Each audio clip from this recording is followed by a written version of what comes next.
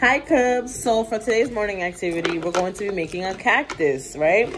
So what I'm going to use is Play-Doh, scissors, and ear swabs, okay? You can use toothpicks, anything that's going to stick out of the cactus to show that it's a cactus. I use green Play-Doh because cactuses are green. They come in different shapes and sizes, but the majority of them are green. So what I'm going to do is mold this piece into our middle part for our cactus, okay?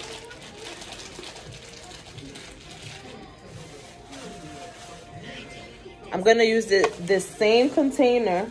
Oh, actually I have something in here. All right, I'm gonna use this ice cream cone looking thing. It's supposed to be our pot. And I'm gonna put it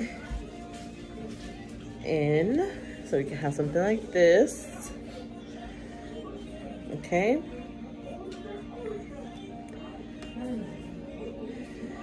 I'm going to make the sticks that come out of the side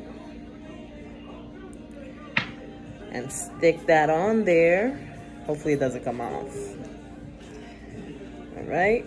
I'm gonna put one right here at the bottom. Just a small one.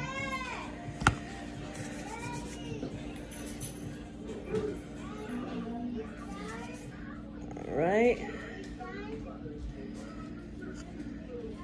there we go. Oh, it's coming off. Okay, it should look something like this. We have a cactus, right? So with our ear swabs, what I'm gonna do is cut off the top and the bottom. You can also use toothpicks, anything pointy, because remember, cactuses are pointy and you can't get hurt while touching them. So that's what we're going to try to show in this art activity, that cactuses have spikes coming out of them. So I'm going to stick this in different parts. I'm going to put this in the front so you guys can see. Different parts of the cactus.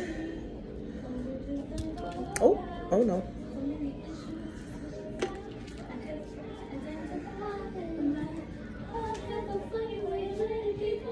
Sorry guys about the background.